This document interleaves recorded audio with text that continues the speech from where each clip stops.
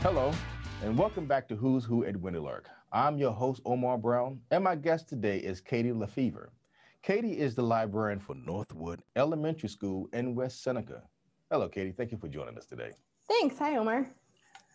Can you tell us a little bit more about yourself and what you do at West Seneca Elementary School? Yeah, at Northwood Elementary School, I have pre-K through fifth grade students. I see them every week as part of the specials rotation. It's really important to me to help them develop a love of reading, a love of learning, to do a lot of hands-on things in the library, and to develop some critical thinking and lifelong learning skills along the way. We share stories together. We are a little bit messy and not very quiet, which is, not what people perceive school libraries to be like. And I'm just really passionate about connecting kids with their interests and their questions and their curiosity and sparking that wonder with them.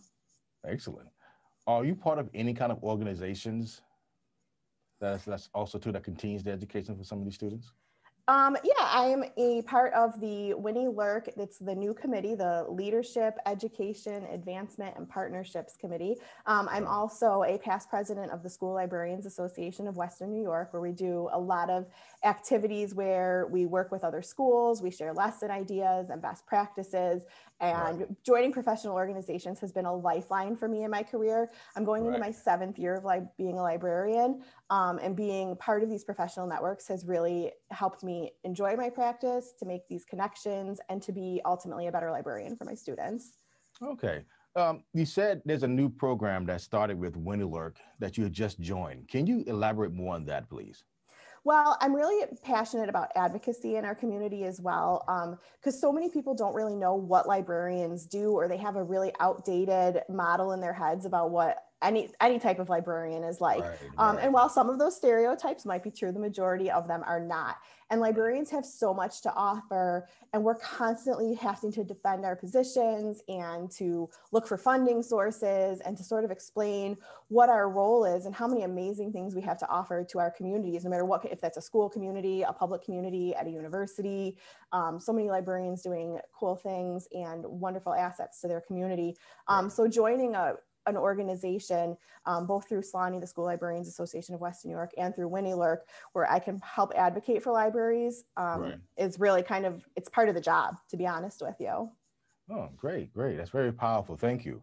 You mentioned that you say you have a passion for advocacy. So what drew you to become a librarian? Well, when I kind of always had in the back of my mind that maybe someday I would want to get into teaching, and I wasn't really sure what exactly. My undergraduate degree was in political science and legal studies, and I had spent some time working with insurance companies and as a paralegal, and I really just wasn't fulfilled in that. And when my children were young, I was kind of home with them a lot, and I spent a lot of time going to the library. And like a lot of people, I didn't quite realize what the librarian did. And I sort of looked and thought, oh, well, you probably can't make much of a living at this, and they probably don't hire a lot of people. And so I kind of had gotten into, I was thinking about maybe taking some online education classes just to get into the field and start. And I noticed that UB had a program for school librarians, and it was like fireworks went off. And I was like, wait, that's a job? I can be a teacher in a school and a librarian, and I can make a living at this. I am convinced I have the best job in education. I've never regretted my decision to become a librarian. And as I got into my studies and as I got into my career, I just realized that as somebody who loves lifelong learning and history and reading, it was the perfect fit for me. Well, let's come to our final question here. Can you tell us something that your colleagues would be shocked to know about you? I'm a big advocate for rest and relaxation and restorative practices. Our jobs are so busy and we're on all the time, and we make so many decisions a day about what to do. And I'm an introvert. There's not a lot of introverts in education. There are probably more introverts librarians in education than in in education in general. But at the end of the day, taking that time to yourself and really that rest, just kind of stepping out of our go culture and taking time for yourself and not feeling guilty about it, because you're just, it's so restorative. And so,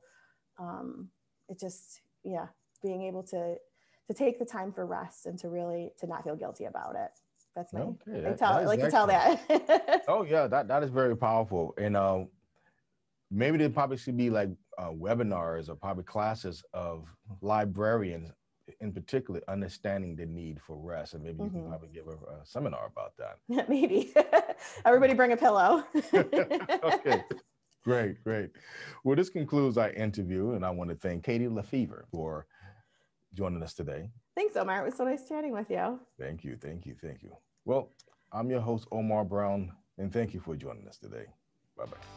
Members of WNYLRC are able to utilize a number of programs and services, including archival and digital services, Ask Us 24/7 chat reference, Ask the Lawyer, Empire Library Delivery, Hospital Library Services, InfoPass, and a professional development.